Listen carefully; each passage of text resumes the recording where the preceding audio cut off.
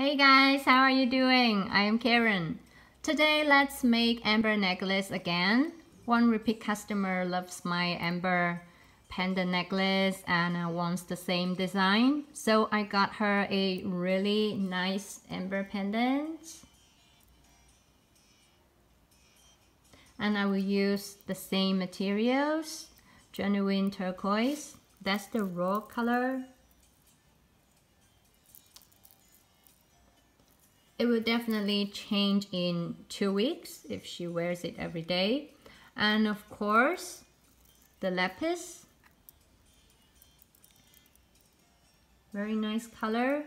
And rosewood lotus bead, 10 mm, hand carved. And 0.8 mm braided cord, brown color. First, we need to drill a hole on the pendant.